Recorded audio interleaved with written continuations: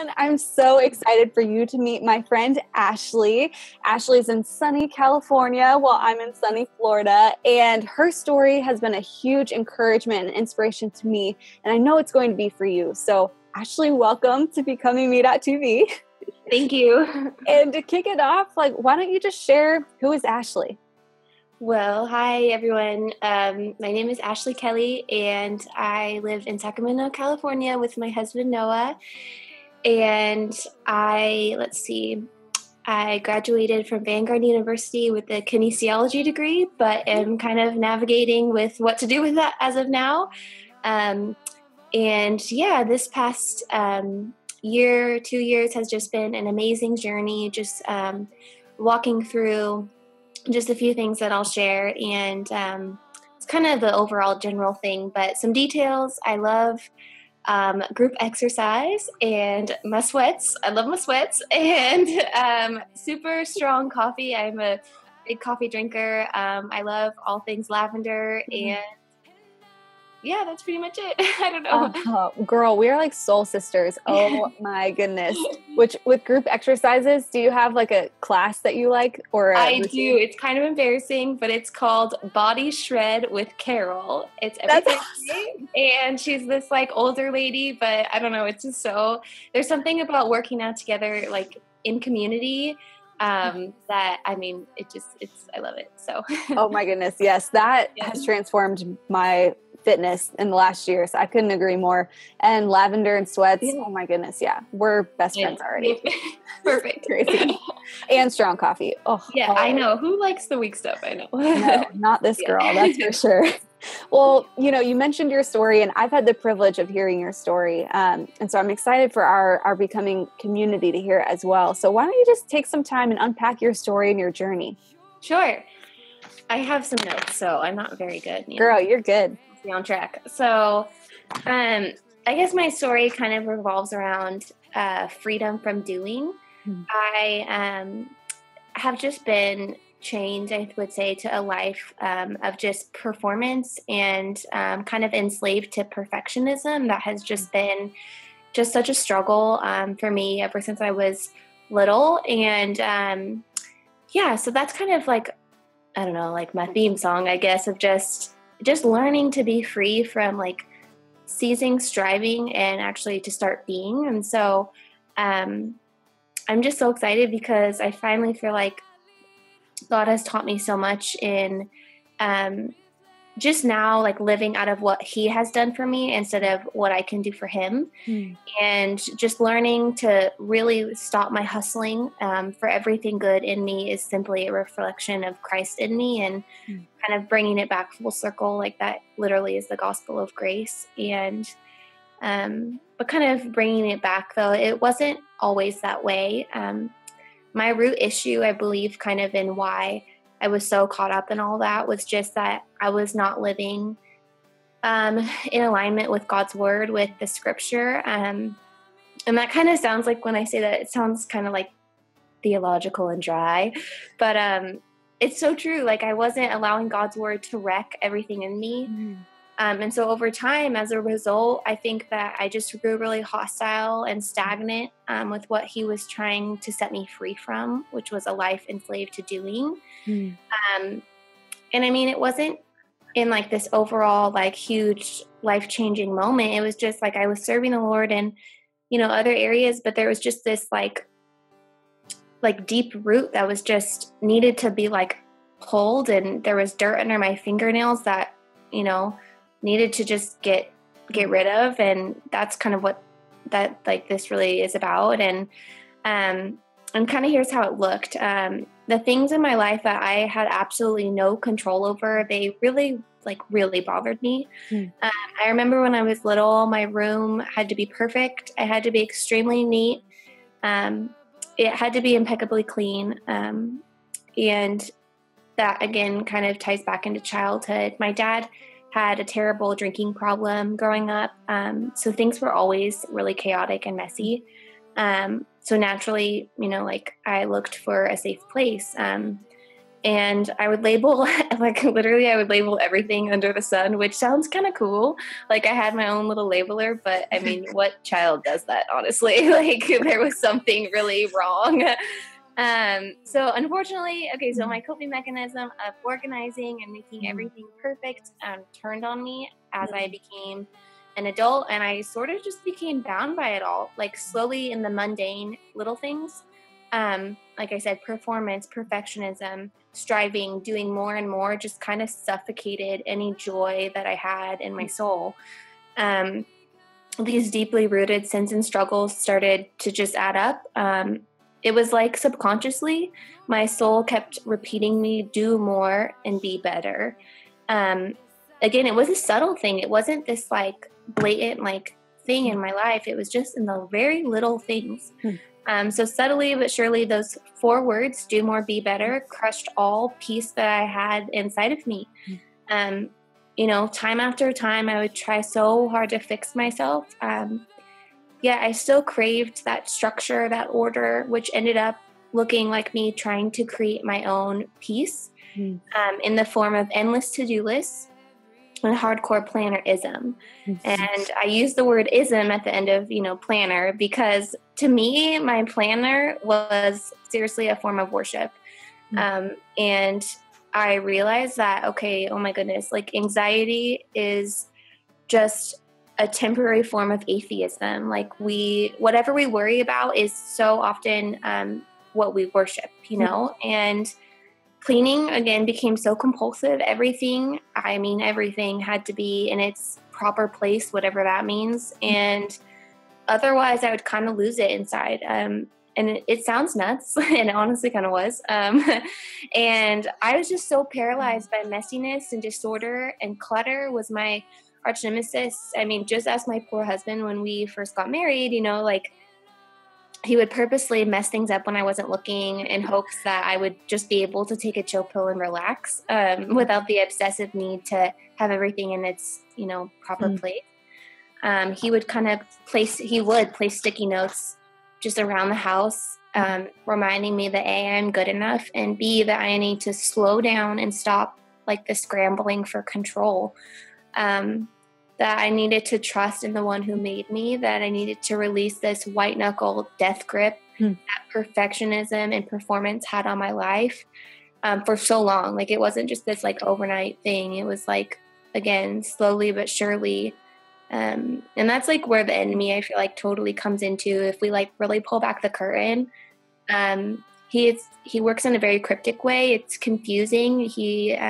It's camouflaged in a way. And so I didn't necessarily know, like I would just write it off and say like, oh, you know, like I'm just a type A person, like, you know, look at how organized I am or whatever. And that was just kind of his tactic to get me to believe like I'm enslaved to this, like there's no hope for me, there's no rest for me. And that kind of just goes back into also what I learned of, I think we often focus too much on overcoming our weaknesses and our hangups, getting rid of those things and reaching this so-called Christian maturity. And we sweat through various spiritual exercises as if they were designed to produce like a better version of ourselves. And that's kind of, that idea comes from the book, The Ragamuffin Gospel. And I love this quote, and I keep having to like remind myself of this, because it's not like, oh, boom, you know, like I'm free and I never struggle with this ever. It's just like, you know, I constantly have to be active in that. And it says, though lip service is paid to the gospel of grace, many Christians live as if only personal disciplines and self-denial will mold the perfect version of ourselves. The emphasis is on what we do rather than what God is doing. In this curious process, God is simply a benign old spectator in the bleachers who only cheers for us when we show up for our morning quiet time. And I mean, like, I've totally felt that way for years, time after time, and I still occasionally do. That's why it's so important for us to be on our toes, like reminding ourselves of the crazy, wild love that He has for us. And, you know, like, the book kind of also continues to say, like, Jesus didn't come for just the super spiritual, those who have it all together.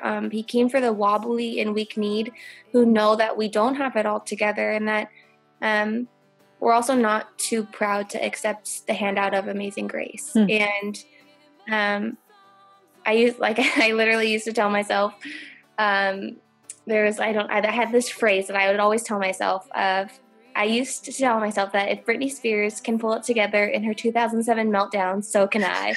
And that was like my motto. And looking back, I'm like, dang, like that's kind of funny, but also it's kind of like an awful way to think, you know, like it's not, the gospel isn't about picking ourselves up by our bootstraps day after day. It's not about how much I can perform and how many things I can make perfect. It's about it's about pressing into what he has already done for us. And I just wrote that life is not about how many things you can get checked off your to-do list. It's not about any of that stuff. Life is about living out of who he says we already are, whole, beloved, redeemed.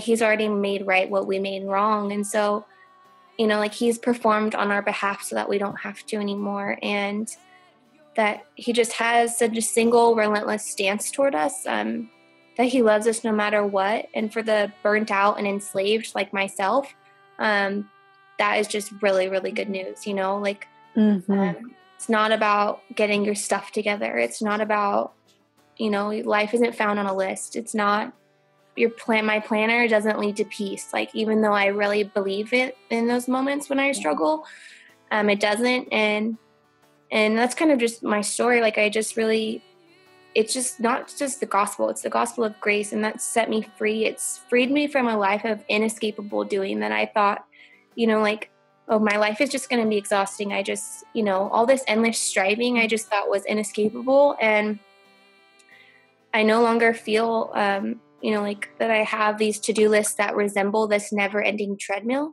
I no longer place rules and regulations on my shoulders.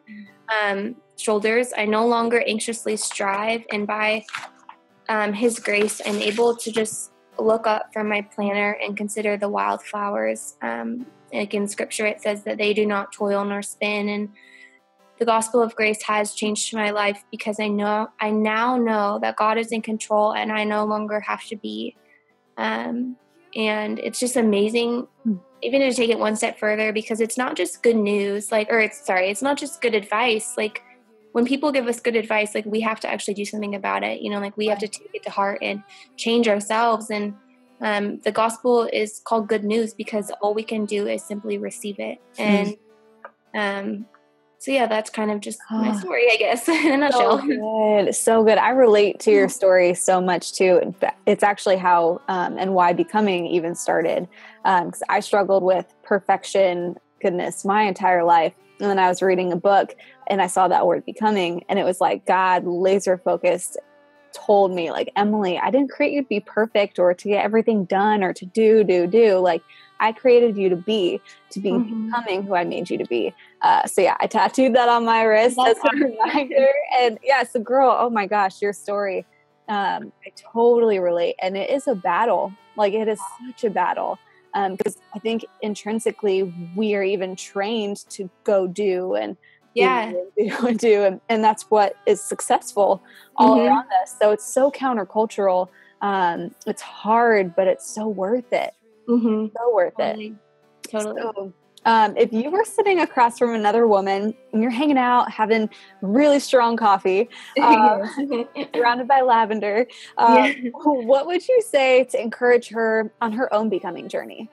Well, I actually thought about that, and it's easy for me, like I just said all these words, but we walk away and we forget like 90% of what was just said. It's just how our brain works, I guess. And so I kind of had to bring it back in, of just, okay, what are some like tangible and like practical ways, we can encourage each other. And just the first thing is that, like for me, what helped me to change, I guess, all these things and to walk away from that life of just like, just doom and despair was just that I realized that my life doesn't have to be this way, and that now is the time to be undone. And that was like 2016's like theme song in my life of just, be undone. Like we just keep, like let it all go. Like, and, like, and then tying it back into scripture too, because it's so important, is just in Philippians 3, it really talks about how,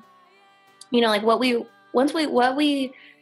realize, and that what we thought were all important things is really nothing compared to yesterday's garbage, it says, compared to knowing Jesus, like our healer. And, like he totally is that for me, like even as a physical healing, like I've had to walk through some health issues, and which, those kind of things just ignited more of the perfectionism and performance. Cause again, I couldn't control what was going on in my body. And, but just really remembering that like what I think is important, is really nothing but yesterday's garbage comparing to knowing Jesus. And, the second verse kind of goes on to say like, and when it counts, I want to be found belonging to him, not clinging to my own quote unquote righteousness, based on the law, but rather actively relying on the faithfulness of God.